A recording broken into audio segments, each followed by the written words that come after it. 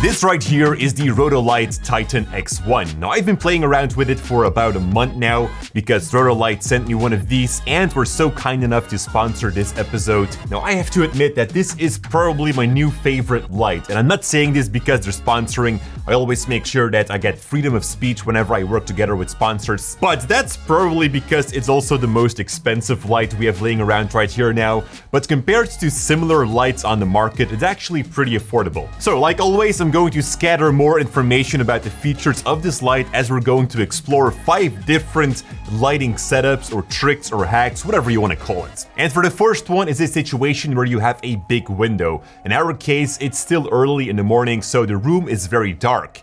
One way to fix that is by using the Titan as an extra light source to make the outside light brighter. Now, since we'll be mixing 2 light sources together, it's going to be important that both have the same color. So what I did was first take a white balance with the camera, and then I would put the Kelvin value and green magenta shift into the Rotolight. And that's one of the first features. It's an RGB light able to produce over 16 million different colors. And that's one of the first things that I love about this light. This one could replace so many other different lights. Now, you could also set it up as a backlight and have the lighting color from the window match with that. If you do like to keep the same look and feel from that single window, but just need to lift up the shadows a bit, you could bounce the light into the ceiling. Make sure that your ceiling is white though, otherwise you'll be mixing different colors again. For the next one, we're gonna move to the dark studio and have the Titan set up as a backlight. Now, to make sure it's not too hard, I'm going to diffuse the light. Nope, not with a diffuse filter. There's actually a dial on the Titan to diffuse the light. They call it their smart soft technology.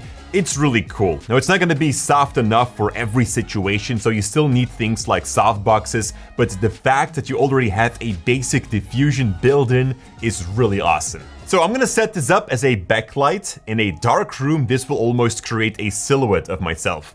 I'm going to use a simple reflection on the other side of the backlight to give myself a key light. And one of the biggest mistakes people make with bounce boards is that they reflect the light back from below. Now, keep in mind that the light reflection is a light source as well. Would you place a light on the floor, see what it does to your face? You get that horror drama look, which works, but in most situations, you want to reflect the light back higher up. You can also make such reflectors yourself with a simple foam board. I even got a silver side that I made with some aluminum foil, but you can get these 4 or 5-in-1 reflectors as well for a very cheap price. These usually come with a gold side, which creates a warm light on the talent. This kind of creates a natural teal and orange look. And finally, our mirrors. Now, we have a whole separate video about that, which you can find a link to in the description down below. But basically, a mirror reflects almost 100% of the light back.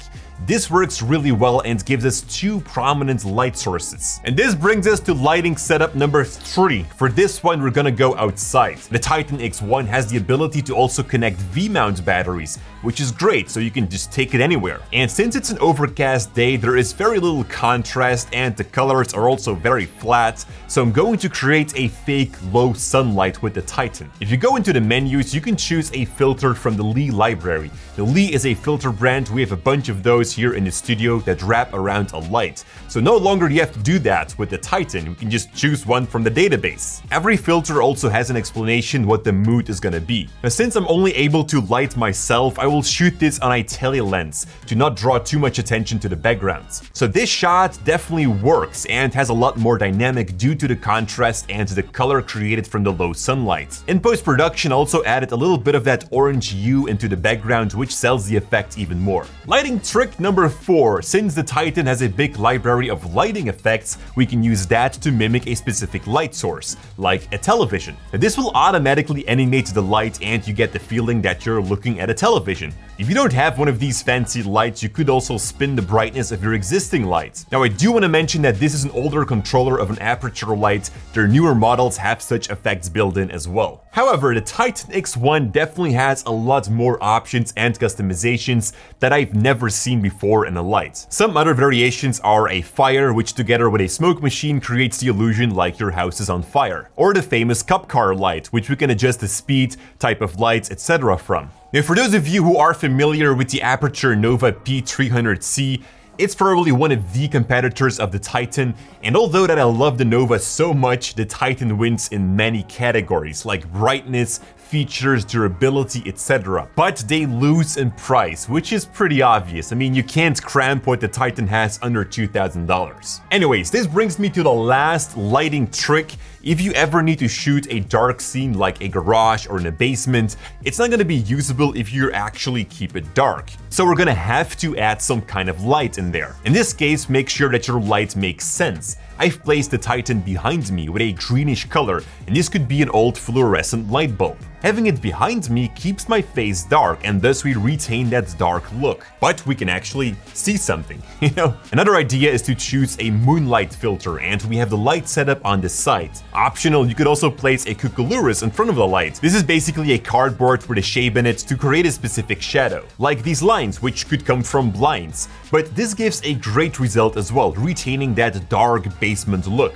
Now, I loved working with the Titan X1, and I can't say much negative about it, except for one thing. The Titan has a lot of different DMX protocols built in, which is great for professional studios. But for creators like us, there is no free app that allows you to control the light, which is necessary because even though that the menus and touch panels are very intuitive, when you have your light sitting above you, you can't control it. The only way to control the Titan is through the Luminaire app, which is supported by the Titan. That is amazing, but the app costs $100. But that's the beauty about today's technology.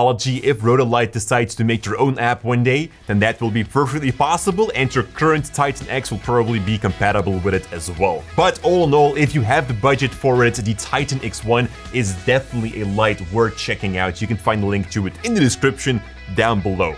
So those were my 5 lighting tips and my experience with the Titan. Big thanks to them for their support. Thank you for watching, and as always, stay creative.